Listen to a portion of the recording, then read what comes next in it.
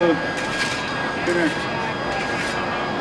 this is Mr. Caller Billingsley. He's the one that is the spawned all of us. It'd be a bad time. It'd be a bad time by fire, man. Okay, so this gentleman spawned all of us. And so today is Mr. Carl Billingsley's birthday. He's about to whoop my butt. So Leah is going to start us off in a happy birthday song. So sing loud.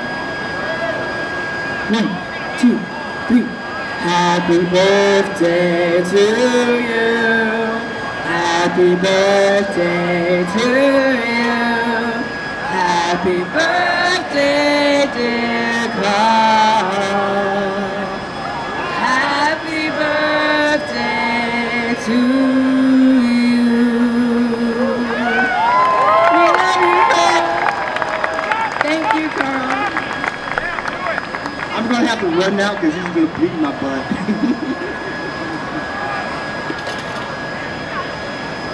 So that's how we put iron back in the heavens.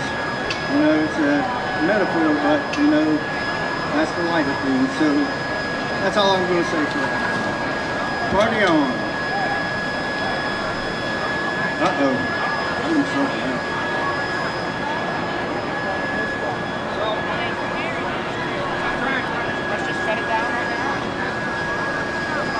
I say I'm trying to run that furnace in the middle. Have you seen it? You haven't seen much yet. I mean, a lot of people running around like chickens. Well, it's the first time I built one of those in 30 years. And I got a few of the little details wrong. It's going to be great. We got 2 full pots. So you guys are definitely going to have access to the scratch wash with it. It's making iron like it's something that we're having trouble getting out of it. And that's kind of a problem. But we're going to solve that problem. That's what we do. We solve problems.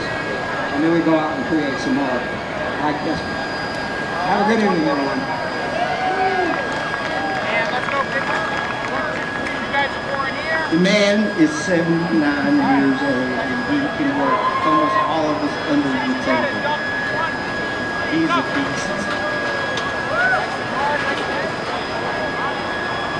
Speaking of beasts, Chip Jarvis, everybody. Chip Jarvis, Poor Master.